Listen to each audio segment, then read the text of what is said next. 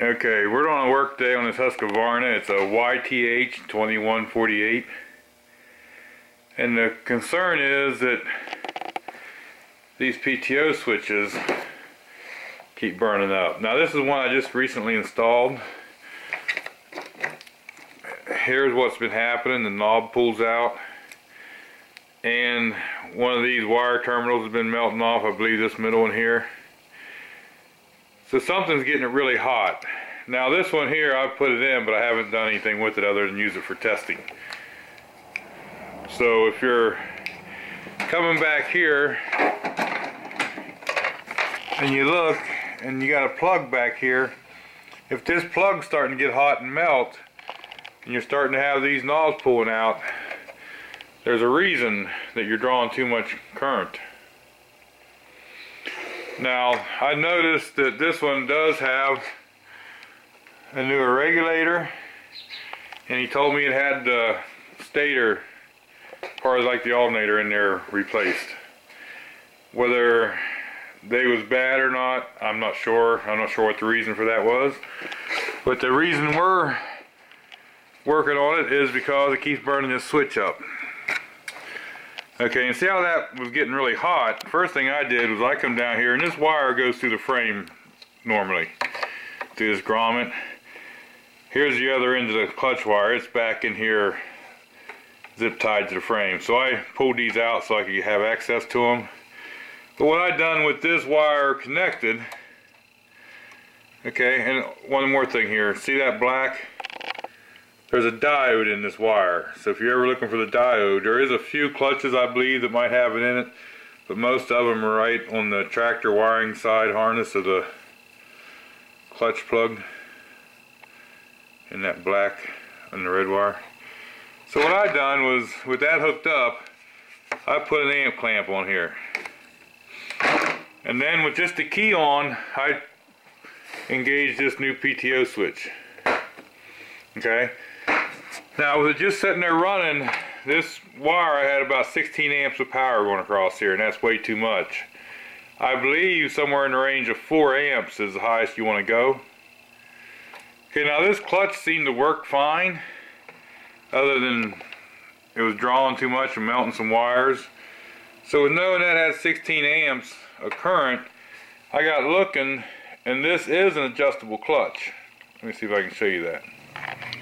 Now, not all clutches are adjustable, but there's a bolt here, or a nut here, there's one over here, and on the other one there's 3 of them on this. And if you do adjust these, you want to turn like a quarter of a turn on each one. You want to make sure they're all even. And you don't see windows in the side like this. If you look, you can see the clutch disc, and there's a gap right here that you can take with a feeler gauge. Now this one here, about 12 thousandths is what feels like what it is, and I believe it's up to 15 thousandths. If you get a high resistance and you got a large gap here, sometimes you can adjust these and set your gap to make it right, but this one feels alright as far as with the feeler gauge. Now another test we can do is go over here and ohms test. Okay, I hope you guys can see that meter. Now you could take and turn the clutch on if you was having a no engagement problem, and you could test this red wire here for voltage. But we're going to take the leads from the clutch, and this is set on ohms, and we should be somewhere around 2.5 to 3.5 ohms if I'm right.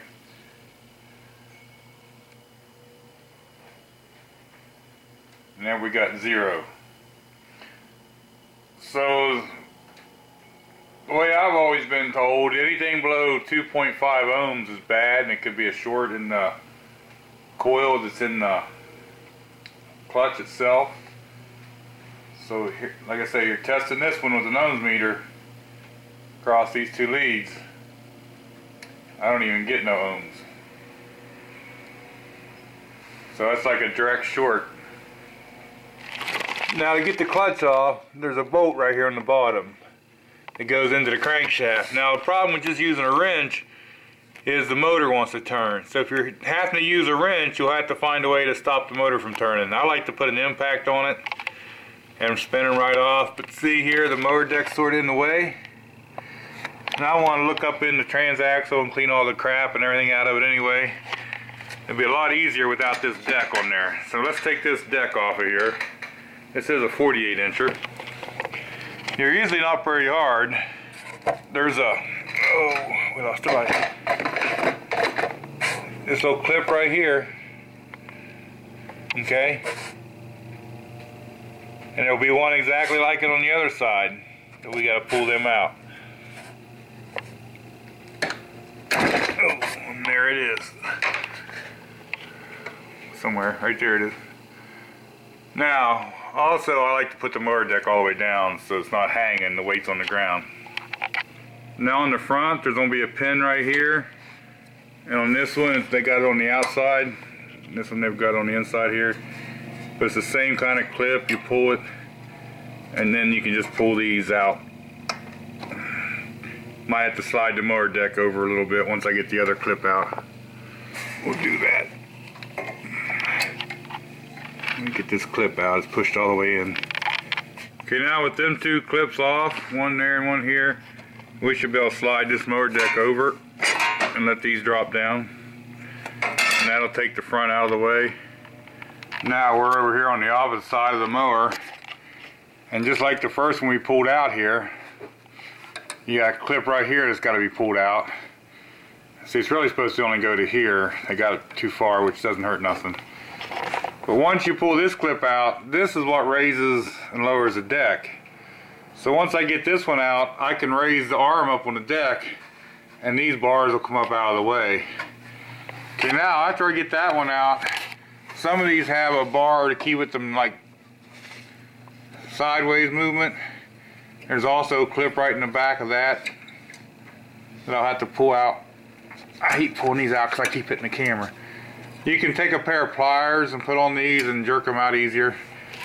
Okay, now the hardest part is dragging this mower deck out of there without getting caught up on things. So just be careful when you drag it out that if you get hooked, look and see what you're hooked on. So I'm just going to drag it out to the side over there. Okay, now our wire, it comes out on the left front side there. And there is going to be a pin up in the top that's going to come through this plate somewhere, probably to hold it from spinning. So I got this up on a piece of wood just so it'd be easier to show you. And we'll just take this off.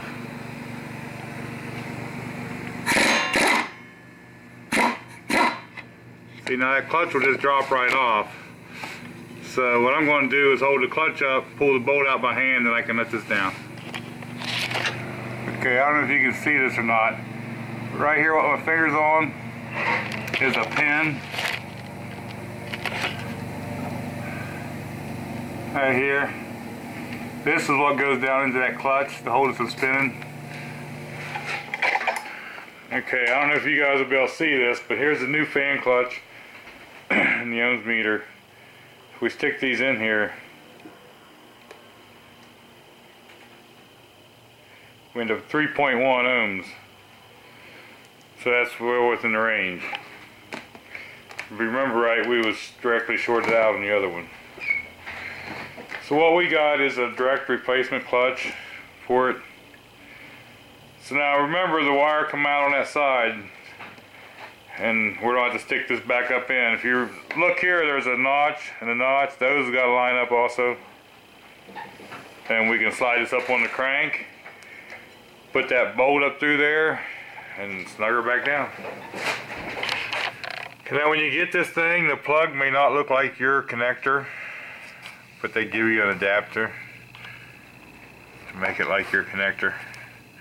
We'll plug that in. Then we're going to raise this up in there on that shaft and stick the bolt in. But what I'm going to do is put a little bit of blue Loctite like on the threads, and then we'll run that up in there. Okay, that's looking up from the bottom right here by my finger on the inside. I don't know if you can see that little nose sticking out. And you got that keyway there. That's what that lines up to.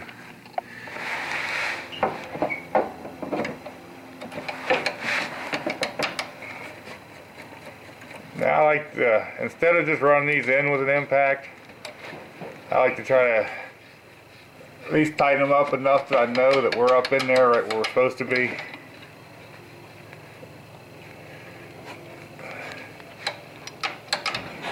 And now we'll snug it up with an impact.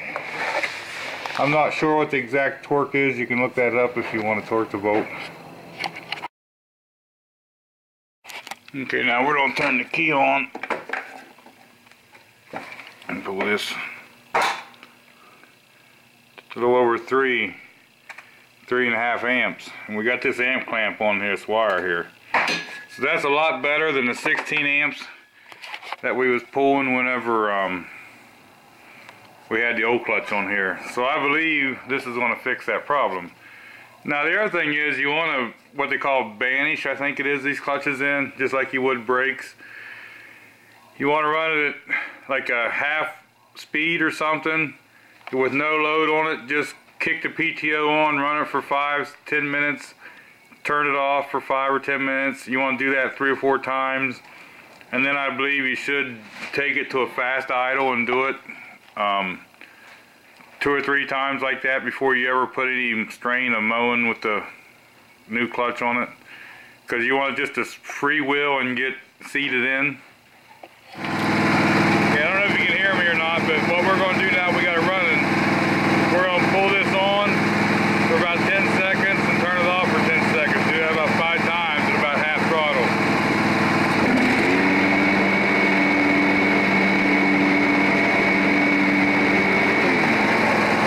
We're going to do that about 5 times.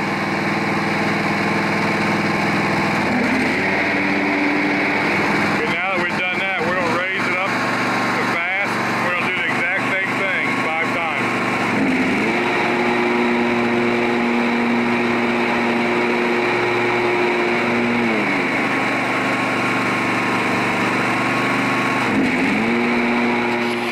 Okay, after I did all that, I let this thing run for about 10 minutes out there just by itself. And this plug is not warm or anything right now. So it looks like that's going to be a cure for the fix. So just because the clutch works doesn't mean it's good.